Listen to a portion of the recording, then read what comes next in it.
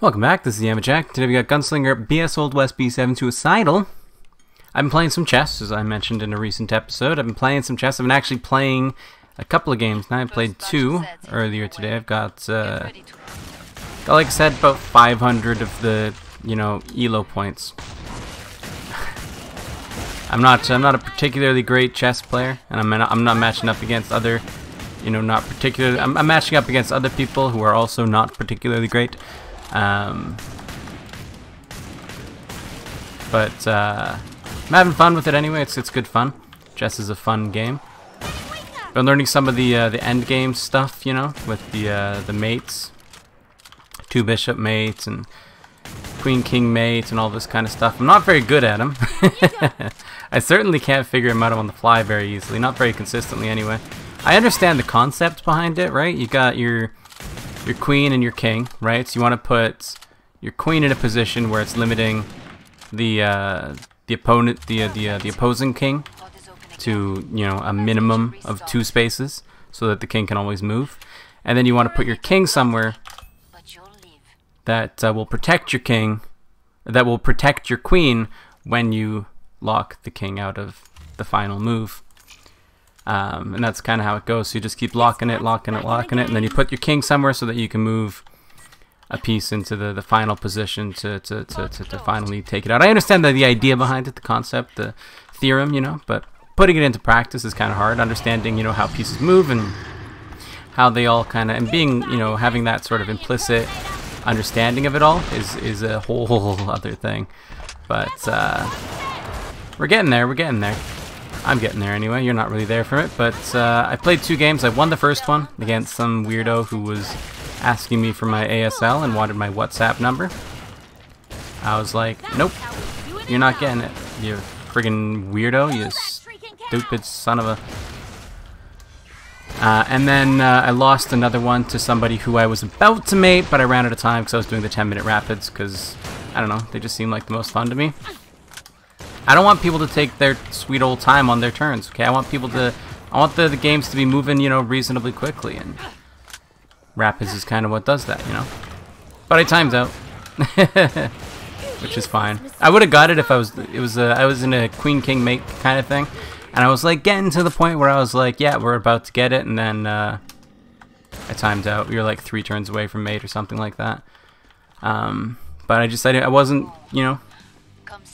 experienced enough to pull it off in a good way, and I paid the price for that. So, but I've been having fun. I've been having a lot of fun. And on that note, weirdos messaging me and stuff. That's just kind of the way it goes.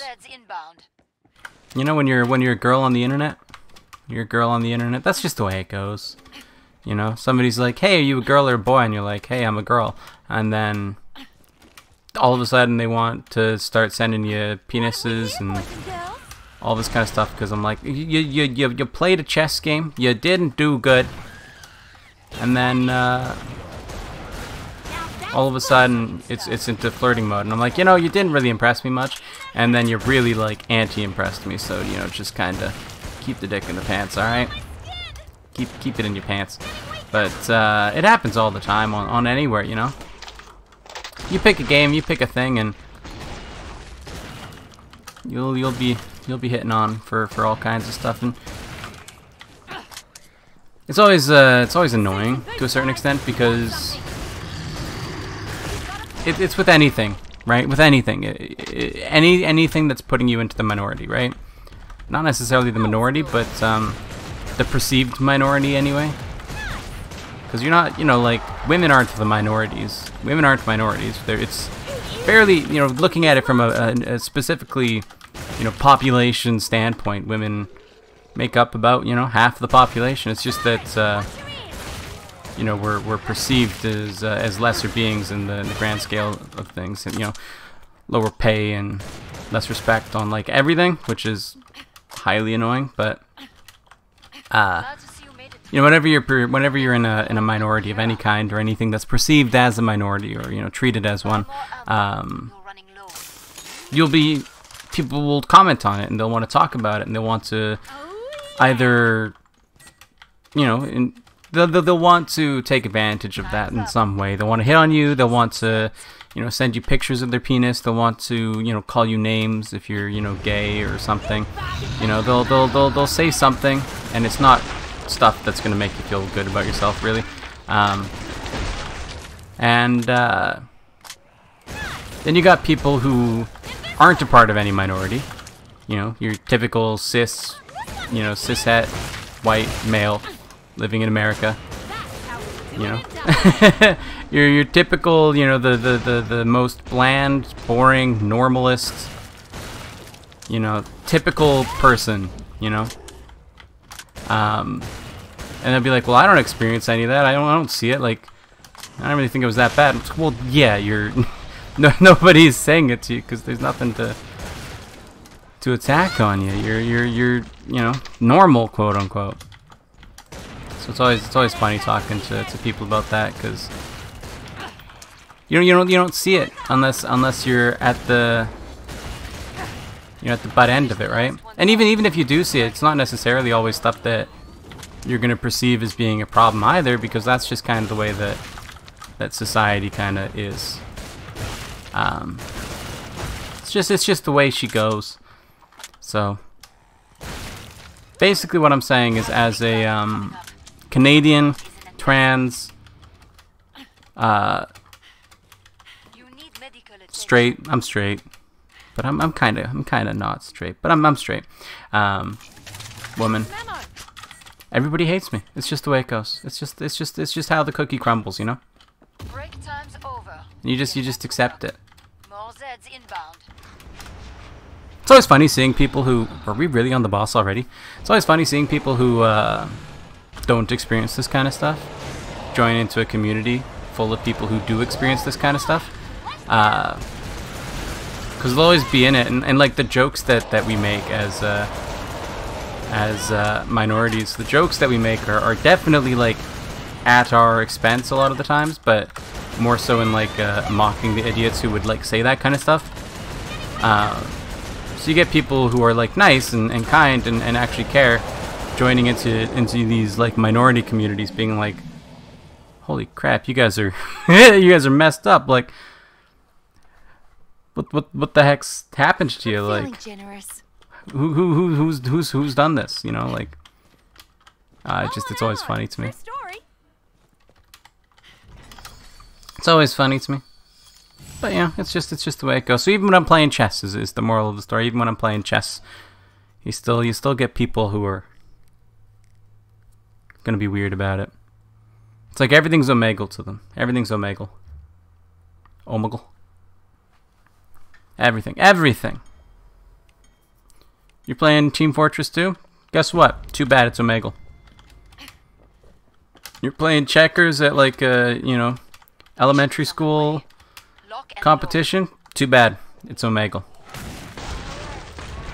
I wish I was kidding. I do. I really truly do. But it's always, you know, they want to know who you are, and they want to get your information, they want to talk to you, and they want to do all this kind of stuff. Or they want to call you, you know, all kinds of names that I don't really want to say. It's one or the other, you know, it's one or the other. And yes, you get used to it. After a certain point. You get used to it. Not something you should get used to. At all. So the right way to handle it is to...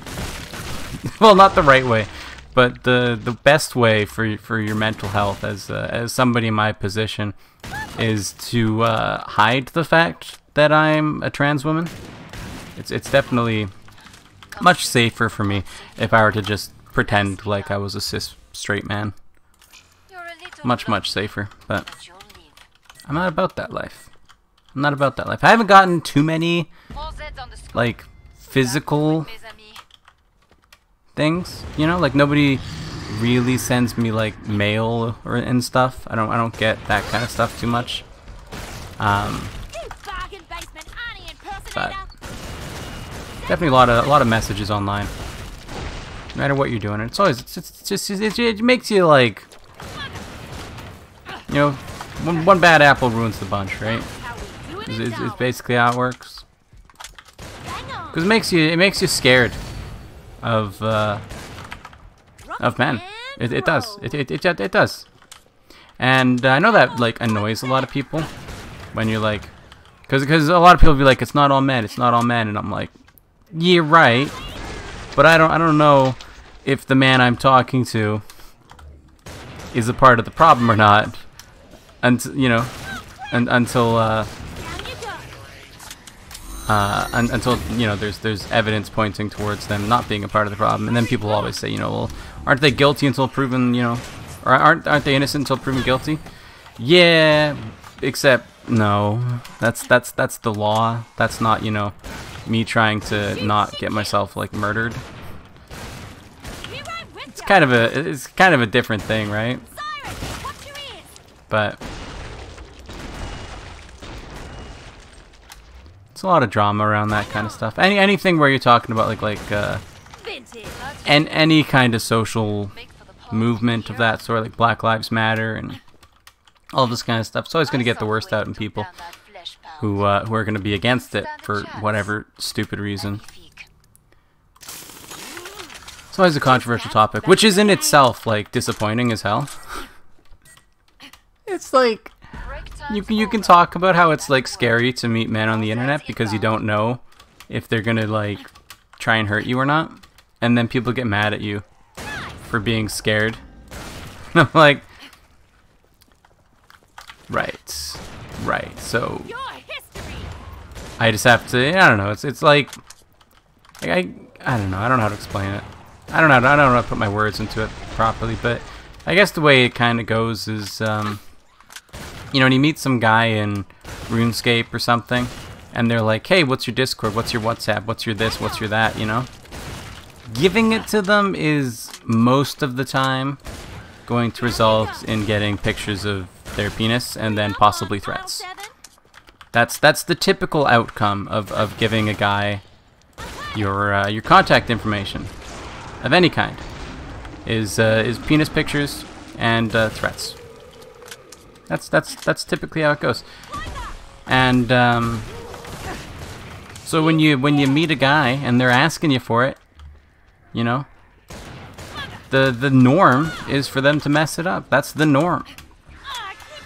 You know, so the innocent until proven guilty is kind of switched. You know, the innocent is they're gonna mess it up, and the guilty is they're not. It kind of gets flipped around because the majority of people who are asking for your details, you know, most guys out there, you know, if you're in the group where you're like, well, I wouldn't send you a dick pic, you know, like not all guys are gonna do it. If you're in that group, would you be asking for my Discord if you met me in a Team Fortress 2 game in the first place?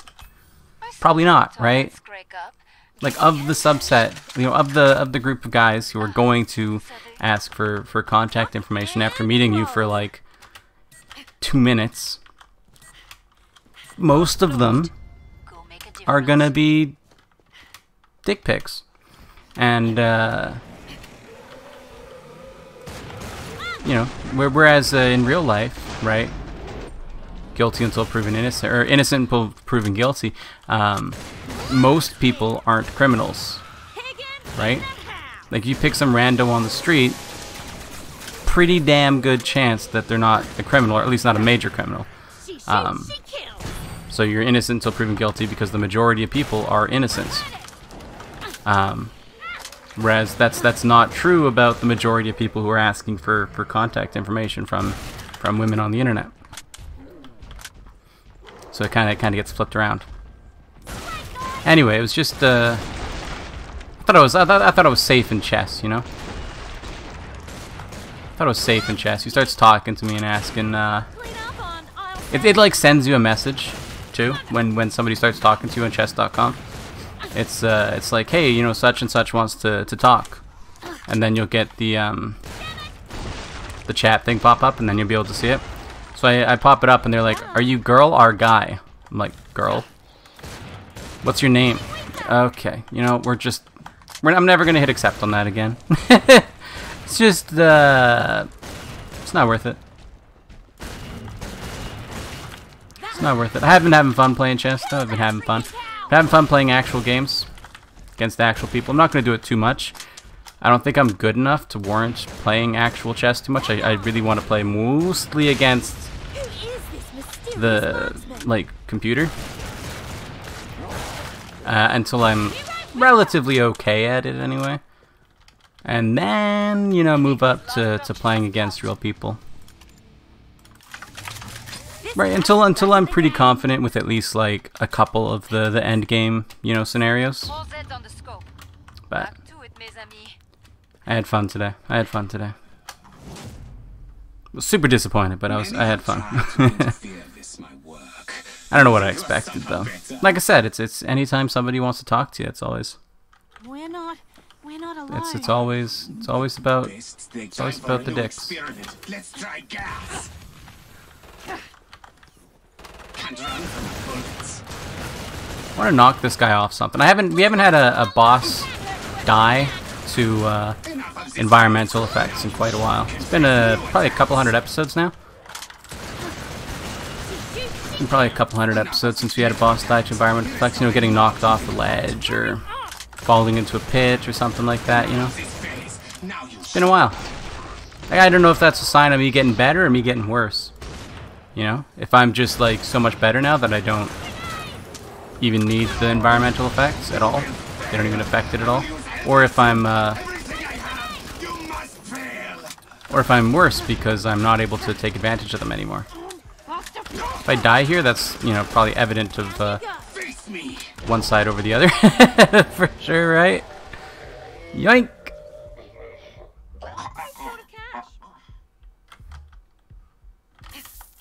Money, anyone? I love this map. I wish the textures were higher res, but I love this map. I do. Huh, I didn't know this. I didn't know it went around. That's nifty.